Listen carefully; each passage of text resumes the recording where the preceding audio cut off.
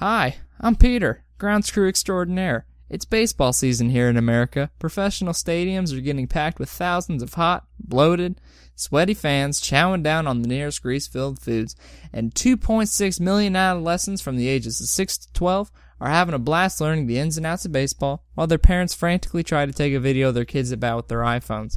But there's one thing that I see kids, coaches, and parents all do wrong. Today I'll be teaching you the ins and outs of how to make Zionsville Little League fields look like this and not like this. The first thing you'll need to do is get to a baseball field maintenance shed, which are conveniently located in or around one of these two buildings. Next, once you have a chalker thingy, a batter's box stencil, and a rake, it's time to get started on one of the most fulfilling experiences of your life. Walk over to that big dirt circle with this wacky thing in the center. Pick up that state-of-the-art batter's box template and place it next to the white thing that looks like a house, also known as home plate. Make sure the handle of the template lines up with this part of home plate.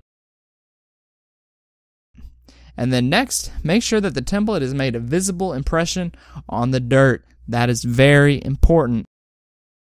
Once that magical piece of metal has made a perfectly rectangular impression on the dirt, pick it up and you should see something beautiful like this.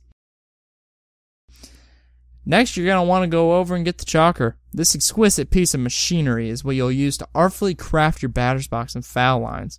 Line up your chalker with one of the lines that you made with the template. But before you start blissfully lining a batter's box for a sport that Teddy Roosevelt even once said was the only true American sport,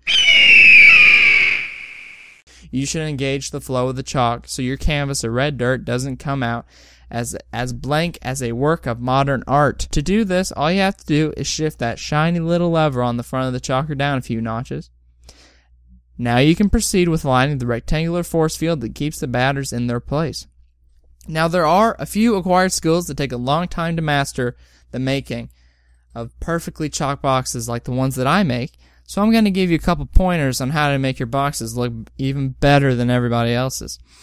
Tip number 1, make sure you're drawing the straightest line possible, so straight even that a ruler couldn't draw so straight. Tip number 2, when lining the boxes, sometimes the chalker doesn't put out enough chalk, so you might have to redo the lines to make them look even better.